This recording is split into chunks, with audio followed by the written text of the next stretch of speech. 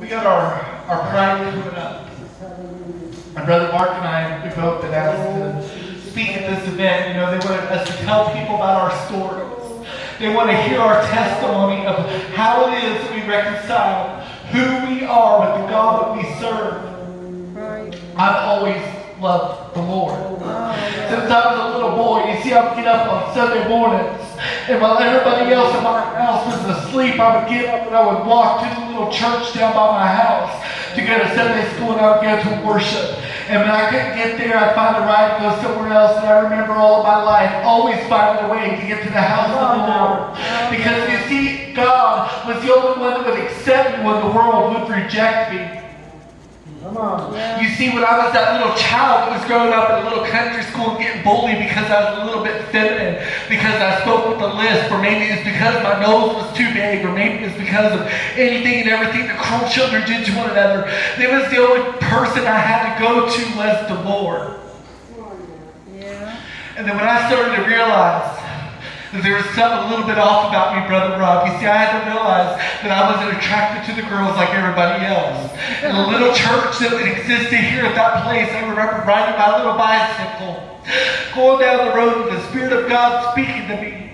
And He says, I've created you for who you are for a purpose. Yeah.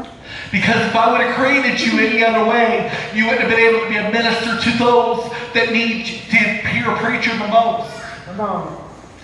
And I remember riding my bicycle and just riding for hours praying and seeking after God, and coming by this very building at 14 years of age.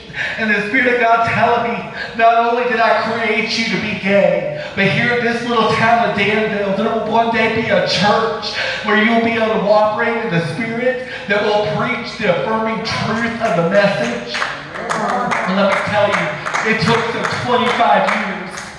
But then we had a pastor from Moraine, Ohio, who grew up not far from here, who God called to this very place. And you know, that very church that God spoke to me about, it was given to us for free. We didn't pay a dime for this place. And you know, when I moved back here as a rock bottom yet again, Brother Mark, and God raised me up, you want confirmation that God has created you to be who you are today? Let me tell you, I didn't choose to be gay until I was in my 20s. If I had my way, then when I would have went to the altars all throughout my teenage years, God would have delivered me from it. Come on. But we heard it all our lives. We heard, you're not worthy, you're not good enough, you're an abomination, God despises you. How many people have heard that preached about us? Come on. Oh, hallelujah. But here we are doing the very things that other people told us that we would never do. Here we are singing our songs and praising our God and worshiping Him.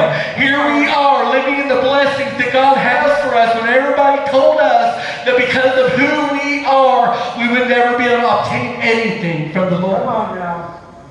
I want you to turn with me to the book of Acts. Oh,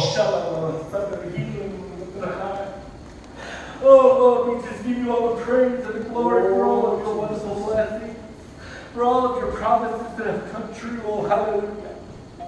I want you to turn to the book of Acts and go to chapter 10. You see, this month is Pride Month. Oh, where's some Kleenexes? Hallelujah. Oh. And I want to tell you, our church is still facing the same problems we faced 2,000 years ago. You see, we as a people have always thought that there is somebody who is unequal to us.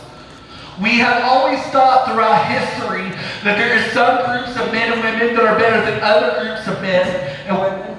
And yet, we have yet to learn what the Bible teaches us about them.